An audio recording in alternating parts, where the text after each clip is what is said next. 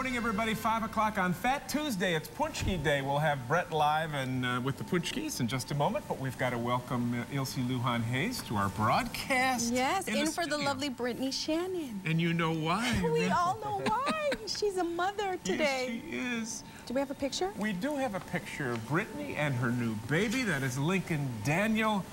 And he's 8 pounds, 11 and a half ounces, and 20. Wow, he's tall. Brittany long, and 20, Jake. Yep. Jake is her husband there on the right. And look how lovely she looks. Yep. What do you think there, young fella? Congratulations. Love it. Nice? We've been waiting very patiently to meet Lincoln, so can't wait to go and see her. I'm going to give her a few days, though, let her and Jake get back into the routine of things, and then I'm sure she'll be bombarded with all of us coming there from NBC 25. Yep, and if you missed that picture, we're going to show it a little bit later. Yeah. And trust me, only Brittany can look that great after delivering a baby. Yep. Yesterday afternoon, after she was here yesterday morning.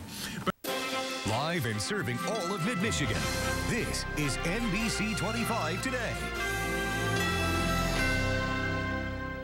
Good morning. Time now 5:30. Thank you so much for joining us. I'm Ilse Lujan Hayes, in for Brittany Shannon. And the reason, and Jason's here as well, that she is here is because Brittany and her husband had a little baby boy. Lincoln is the baby's name. And we have this adorable picture of them. What a bundle of joy.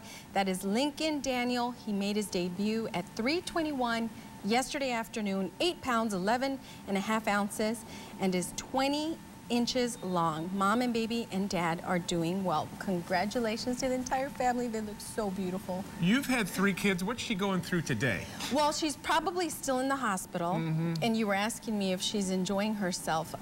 It's really nice to get taken care of. So the nice thing about having a baby is that they feed you. Yeah. But if she's nursing, she's waking up every 2 hours to feed the baby. That could be a tough thing. Yeah, so you're not resting too much. But she's used to it on this shift. That's true. This shift prepared her for it.